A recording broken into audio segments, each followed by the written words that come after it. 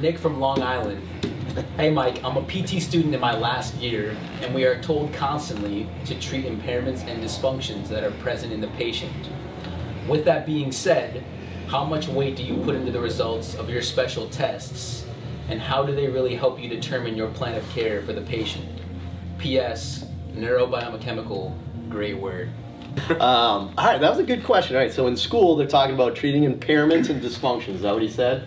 So he's got a question about special tests, because I've had a bunch. I've actually been putting a bunch of videos of special tests that we do here on my social media profiles lately, because I literally open up a textbook just like you guys are reading, and you open like to the shoulder chapter, and there's like 200 special tests. Most of them stink. Most of them don't mean anything clinical. Most of them aren't really, I don't know, I don't do them exactly the way the textbooks do. You know, once you have some experience, I think you start realizing that, you know, there's, I don't know, that you know, the textbooks aren't always written by people that treat people. I don't know, but there's you know, something along those lines where the special tests, where you don't necessarily you have to be comprehensive with everything you do. You just have to do the right ones for the right people. So that being said, yeah, lots of people, most people on Instagram are pretty young clinicians. They chirp at me and kind of say things like, you know, why do special tests and stuff like that. But I mean, I don't know. I mean, we all do special tests. Who would like to start about the importance of special tests? I mean, I think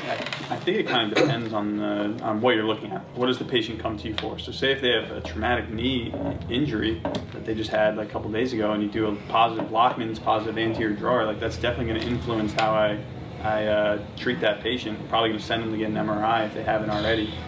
It's a lot of fear you're creating.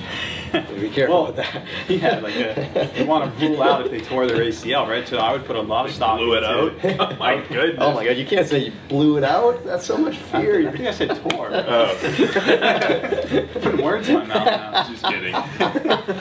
But I would put a lot of stock in my special tests, and I would refer out to get imaging. Right. Whereas it's someone with, a baseball player with maybe gradual onset of shoulder pain. They've been throwing a ton, and I do a lot of special tests, and maybe some of them are positive, some of them are negative, and it's not really clear what's going on. Like maybe then I'm looking at things that are a little more obvious, like are they stiff, are they weak, things like that. So I think it definitely depends. Sometimes I'll put more stock in special tests, sometimes I'll put less stock in special tests. Oh, yeah. So good first one. Maybe we'll start like a little list there. Point number one is you do special tests to know maybe when to refer to a physician. So orthopedically, you know, a good example, ACL Lockman test.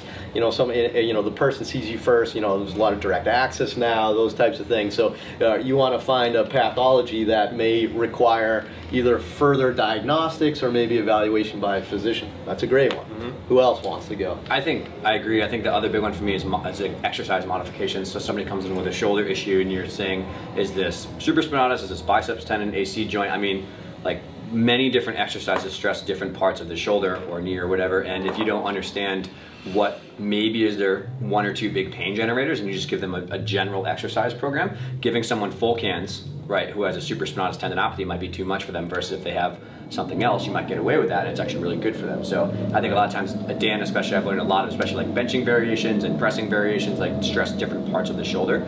So I think that's a huge part for people, is educating them on how to modify their workout program around what's the issue, and I think that's a big deal. I like that. So a lot of people would say, does it matter anyway? Your exercise is the best medicine and stuff like that. But again, special tests maybe help you identify maybe some exercises to emphasize a little bit more and some to avoid, right? Which is a great example. You know, again, maybe an example, again, I'm piggybacking off that, is even impingement tests, which are, again, very gross, generic tests. I don't know what they're doing. But if you have a positive, like, kind of near type test, and then a positive and a negative Hawkins-Kennedy, and vice versa, that tells you a lot about potentially the structures that are irritable, right? AC versus it could be AC, it could be subacromial, it could be cortical-acromial arch. You know, you may want to maybe avoid some cross-body movements if it's that versus in that plane. So again, it's helping you make a better program.